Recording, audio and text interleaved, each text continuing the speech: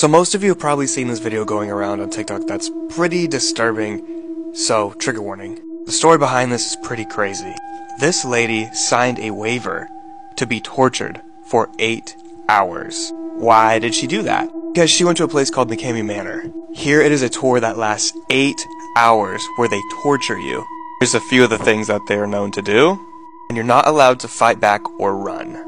The reason people do this is because they can win up to $20,000. Is it worth it to you? Because so far not a single person has ever made it through this 8-hour torture.